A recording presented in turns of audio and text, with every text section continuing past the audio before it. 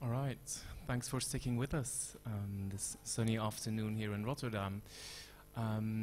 Thus far, we've been hearing artists taking part in the Art in the Age of Asymmetrical Warfare exhibition, which on the third floor.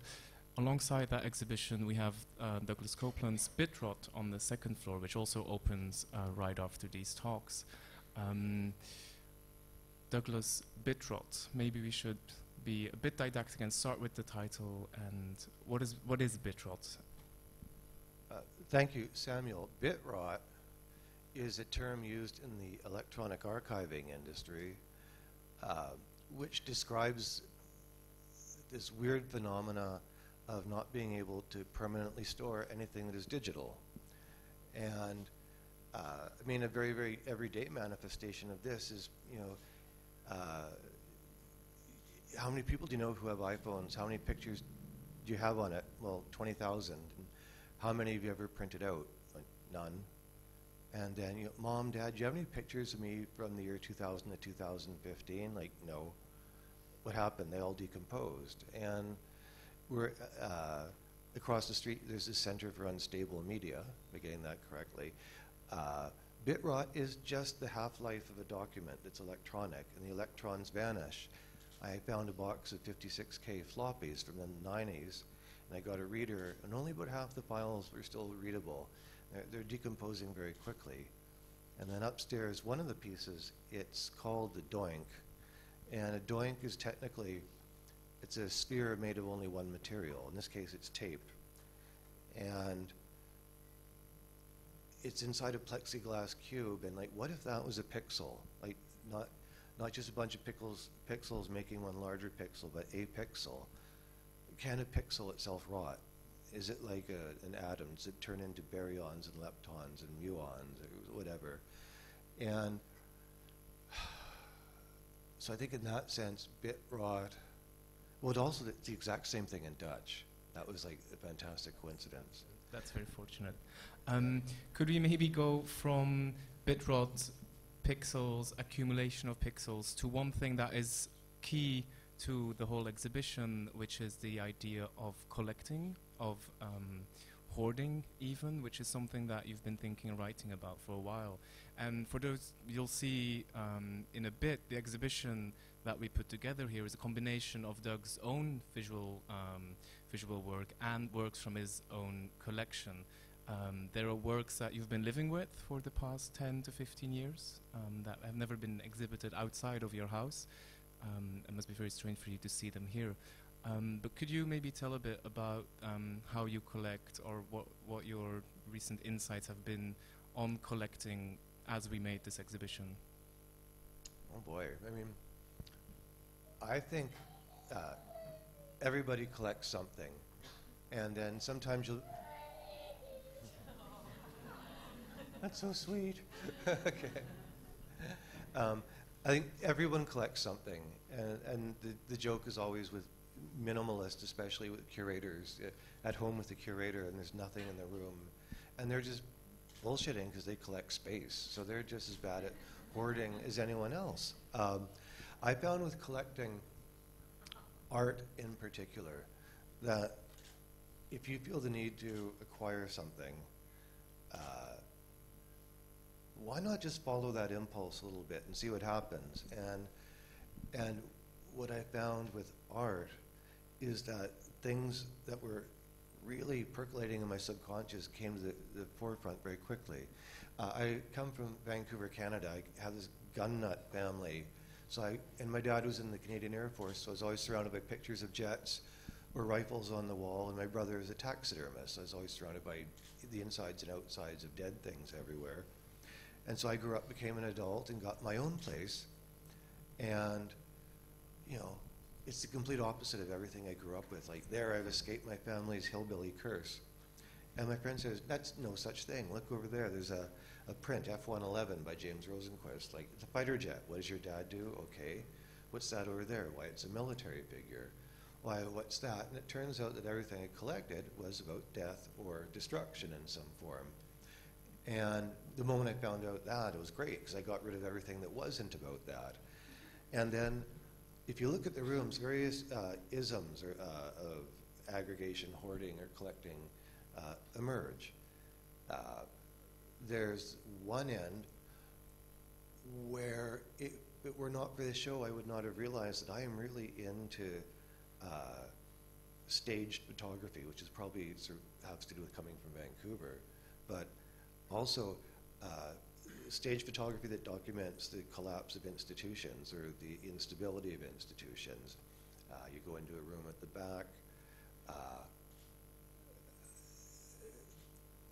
There's all these images which are sort of just coming in or out of focus, like pointillism or digital images that are fragmenting. Some of them, it's like a photograph of people at a Grateful Dead concert with their heads are becoming pixels. And what's that going on? What's that all about?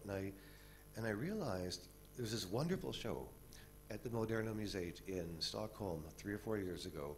It was Turner, Twombly, and Monet. And it looked at the last 10 years of their lives, and it says, well, what goes on in the work of someone who knows that they're, near the end of the road, and that there are actual formal tendencies that might be sort of inbuilt into us as a species, of a tendency to clear out the picture plane, a sense of almost looking for the light. It's like, oh. And I think that a lot of the images in that room are about death or thinking of death on some level, sort of making themselves manifest. The weirdest one, and I'll stop after this.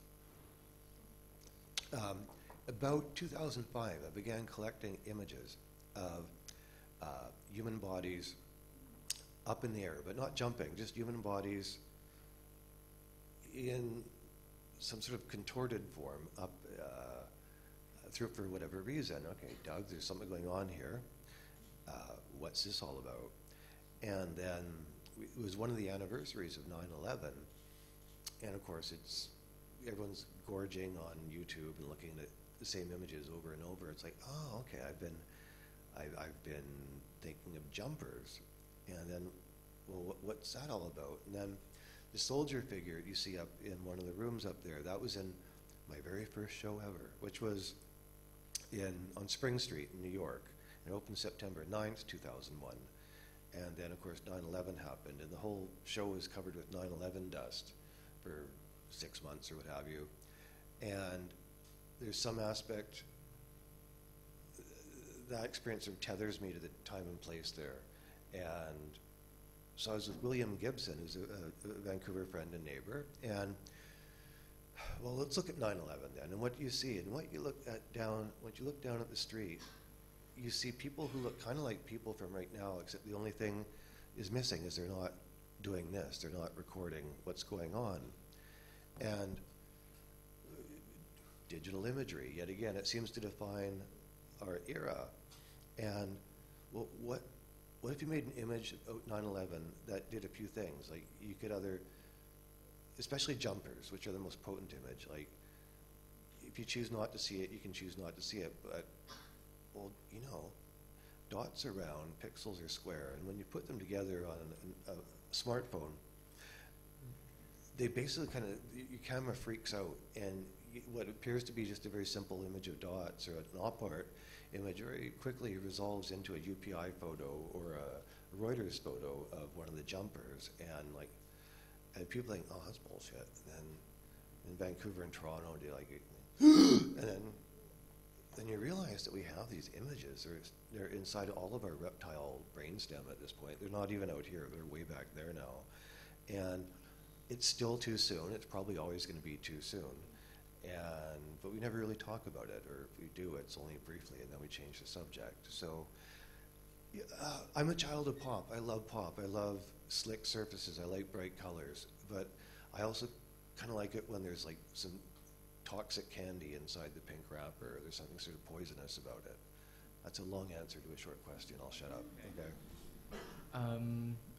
Alongside the exhibition, we also made a book, also named Bitrot. In that book, there is a text by you called an app called You.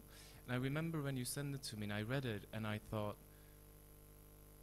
you're describing an app that is a sort of mindscaping tool or a mind mapping tool, which is precisely what we set out to do with this exhibition, is map out your mind or unfold in a visual way all the topics that you've been dealing with in the past couple of years.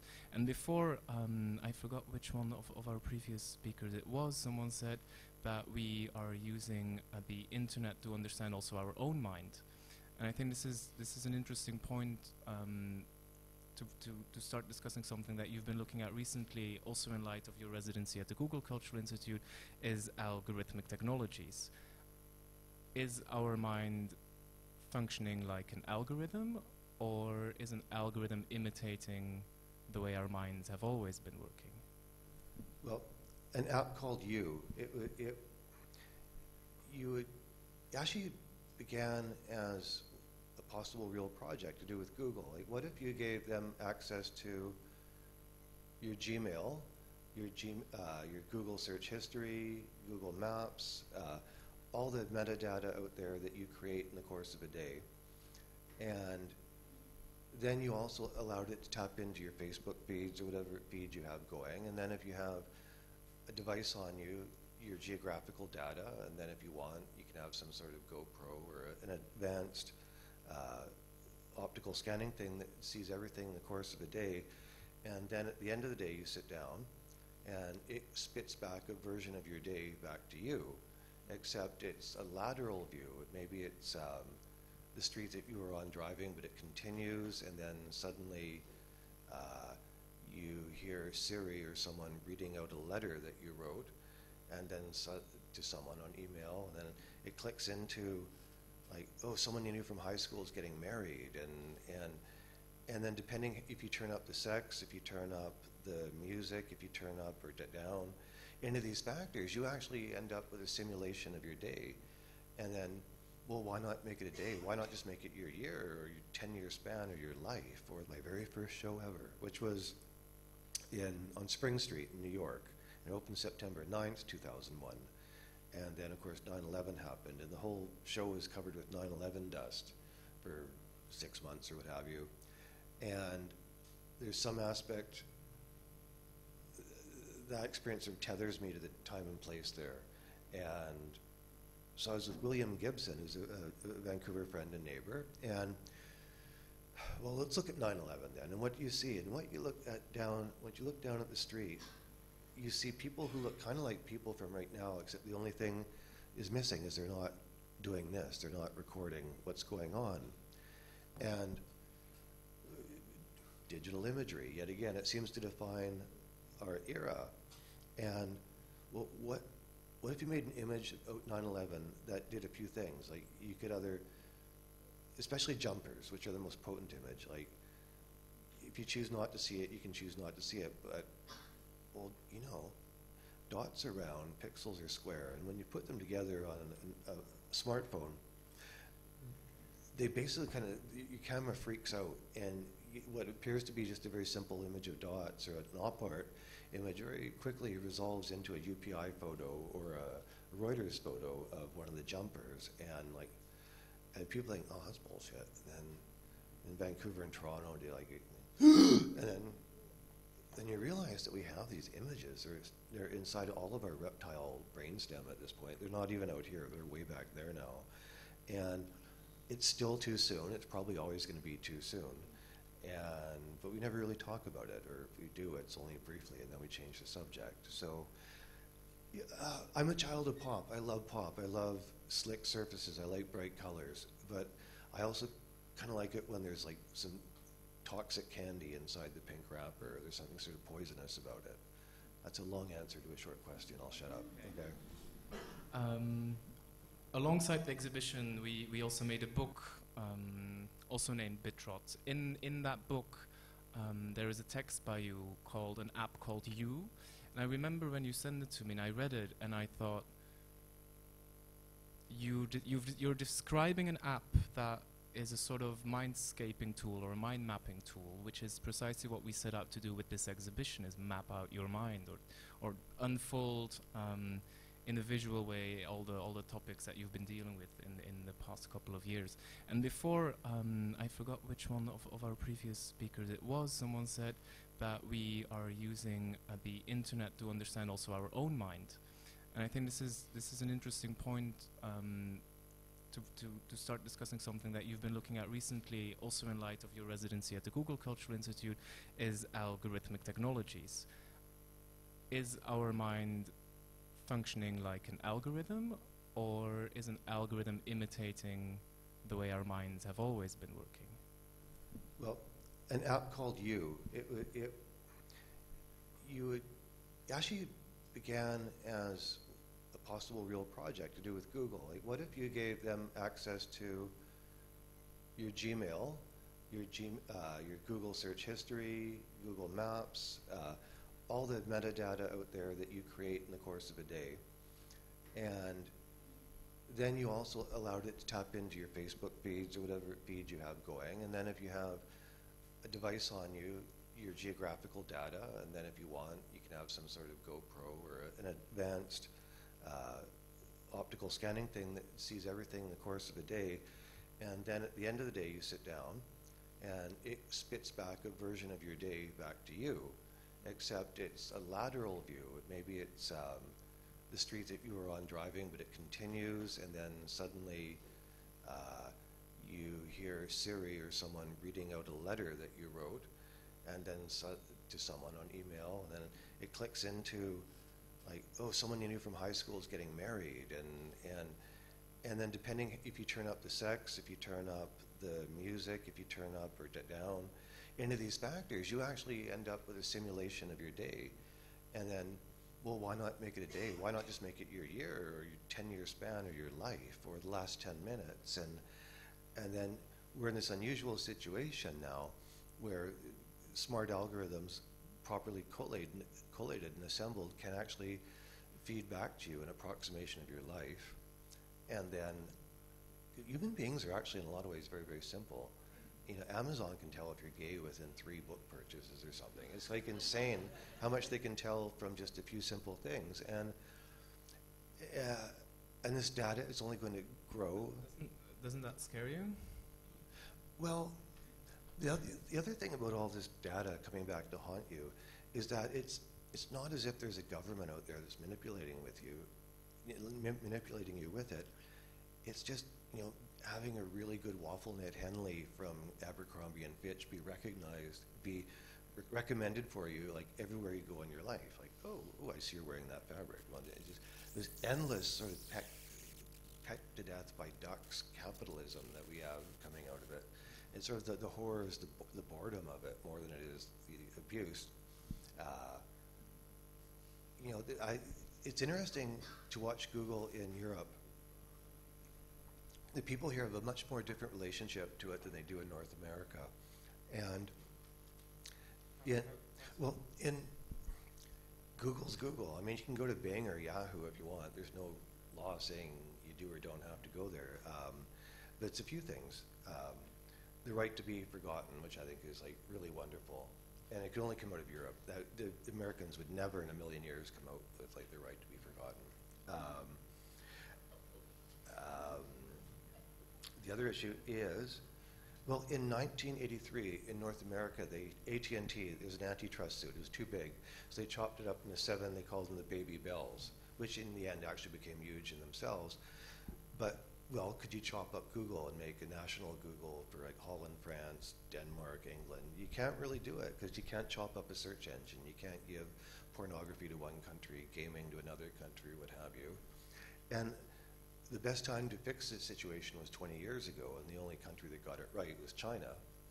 But then, so China's got its own search engine, its own Facebook, but the government runs it, so it's kind of useless and untrustworthy. And so, well, do you want the Dutch government to develop its own Dutch search engine? Well, that's the government, which is scarier than Google in a way. And so you're in this very weird situation. We have this technology that, because of its intrinsic structure, you can't chop it off without killing it. And we're in terra incognita. There's nothing like this in the history of human civilization. And on top of it, we are now inside the future. The future was always 2000, then it was 10 years in the future, then the future was, maybe 2 years from now, and now we had this scope creep, and boom, we've actually, the horizon is where you're actually standing, and we're inside the future now, 24 hours a day, and it's spooky, and it's kind of creeping us out. We know we're trapped. Is this as good as it gets? Well, you're only ever going to have as much internet freedom as you're ever going to get right now. From now, for the rest of history, rights and freedoms are going to be chipped away from it. So I think it's important to remember that. You know, I grew up in the 70s, and one of the memories from the 70s is these Charlton Heston movies. He's this actor who died recently, and he was an Omega Man, like the last guy on Earth, and Planet of the Apes, where, you know, living in essentially the aftermath of a nuclear war. Soylent Green, where if you took a shower in the year 1999, it was like the most exotic and wonderful thing you could do. And grew up with these very, very dark, harsh versions of the future, as well as all the Cold War political debris. And here we are in 2015, and it's actually kind of not bad. You know, there are problems happening for sure, but it's not Soylent Green. It's not that dreadful future. I mean, there's strange things happening. Meeting Andy Warhol in heaven and saying, hey, you made this painting about it. And Doug will be signing copies of Bitrot right after this talk. You can get the book downstairs and take it back up, and we will sign it here. I love the Vit de Vit, and I never pronounce it correctly. I love Daphne, I love Samuel. Everyone here, they've been terrific to work with. The best prep staff I've ever worked with at any museum. It's been an absolute delight, and so thank you. Thanks for having me here. Thank you.